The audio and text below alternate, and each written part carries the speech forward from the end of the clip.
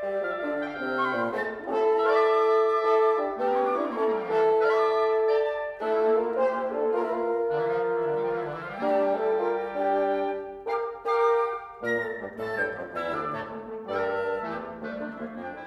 all had an absolute blast recording the CD.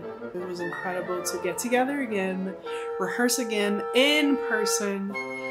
Such a fantastic and humbling experience. Even after recording from 9 to 5 every day for nearly a week, I still found myself wishing that I could go play some more with the group the very next day. It was a real challenge to take on a project of this size, and I know we all learned a lot and are excited to do it again in the future.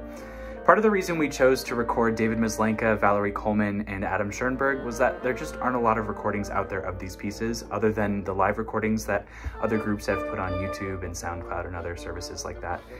We feel that each piece has some sort of extra musical story to tell. In fact, we had an audience member at our most recent concert come up to us afterward and mention that they just couldn't help but animate a visual story in their head to go along with the music.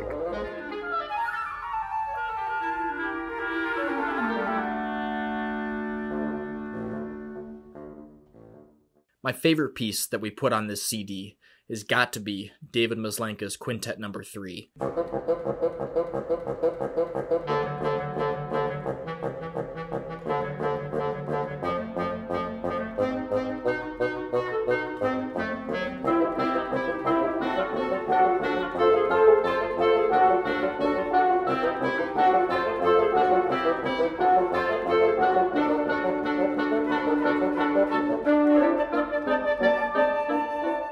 This piece is just an incredible work. It feels in a lot of ways like it's kind of the meat and the potatoes of this CD. The whole piece in its entirety is almost a half-hour long, and it's split up into 3 movements, and each movement almost feels like its own distinct piece on its own. Each one has its own character and its own development. The entire piece as a whole, it's just an incredible piece of music.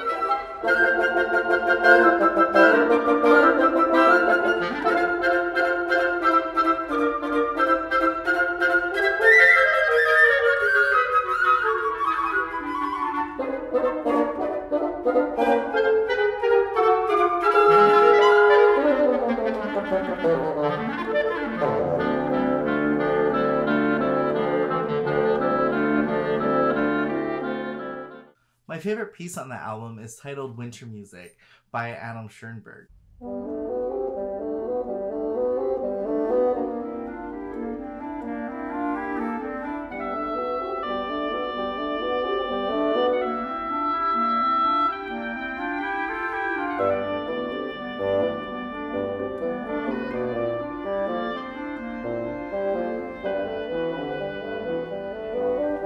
Now, in Winter Music, Adam Schoenberg has done a great job of creating this image of what it would be like to be on a planet that was eternally winter. Now, I might be biased because my favorite season is winter, but I feel he does a wonderful job of creating pictures of vast snowy fields, of light reflecting off of icicles hanging from trees, and just many other pristine images that we get to see during the winter time. What was really wonderful about recording Winter Music was that we were able to work with the composer. So we were able to record it, send it to him, and he provided some feedback, which then we were able to bring back, make some edits to before it was finally published on the album.